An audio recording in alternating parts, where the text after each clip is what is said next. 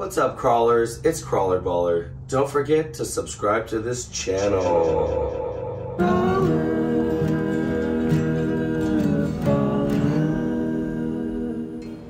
What's up, y'all? It is me, Jacob, aka Crawler Baller.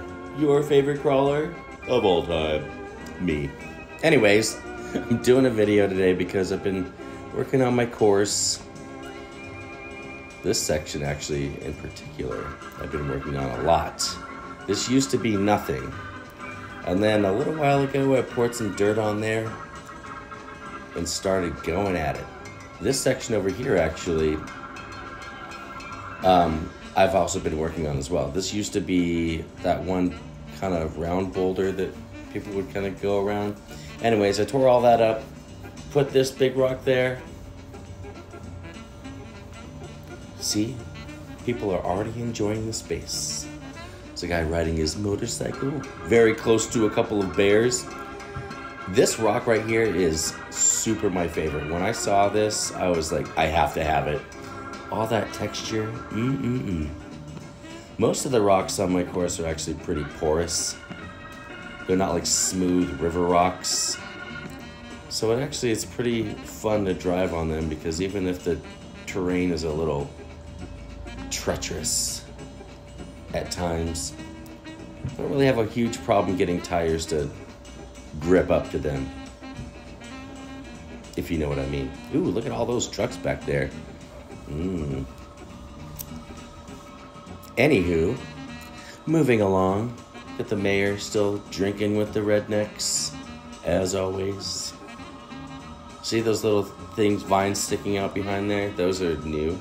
Oh, and I added grass trim around a lot of the edge of this too. You can kind of see there.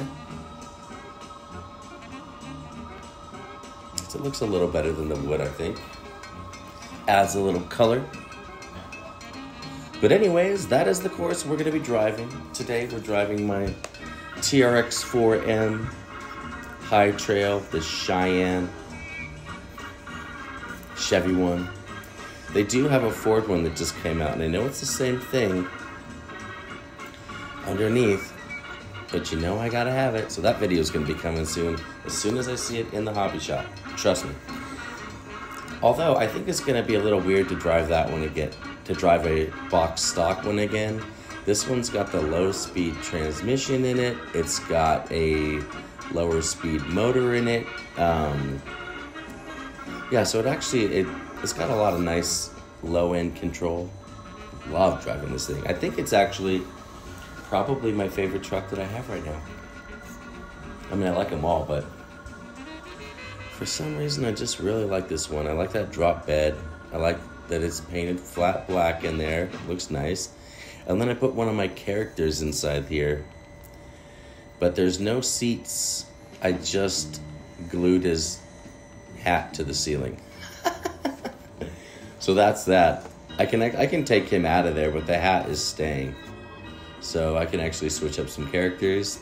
But yeah, if you're underneath there, it looks like he's sitting in a seat, but you can see that he's not sitting on anything. He's just chilling. And then I got that, what is that? Sleeping bag little thing back there. I don't know how that's staying in. I glued it. Does anybody know if they're making inner fenders for this truck yet? If you do know, or you know where to find them, let me know in the comments below because I really, really want them. I got to thinking the other day, you know, in regard to things like inner fenders and stuff like that. Man, I really wish I had a 3D printer. That would be legit. I see like Harley Designs and, you know, those guys 3D printing just whatever they want. They're like, oh no, I'll just make a dash. Cool, I wish I could do that. But anyways, that would be something I can get into at some point. I'm only 44. Knock on wood, I'll be around for another 30 years or so to do this hobby. I've only been doing it for 3 years. And look what I've done in that time. I've created Crawler Baller headquarters. A pretty cool course, if you ask me. I have no idea why I started building this course. I think I had literally one RC, and it's like I need a place to drive it. And I think honestly, if I didn't have this course, I wouldn't be into RCs at all. Like maybe I might do a 10th scale, but with these smaller scale ones, you know, they're made for kind of being indoors. I just can't stand the thought of taking a scale truck like this and driving it over popsicle sticks.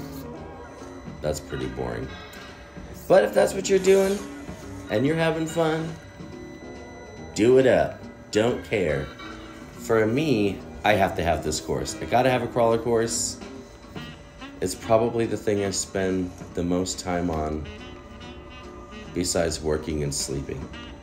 Actually, most days I go to my crawler parlor headquarters on my lunch and I work on it a little bit for an hour, and that's what I do to escape reality. Anyways,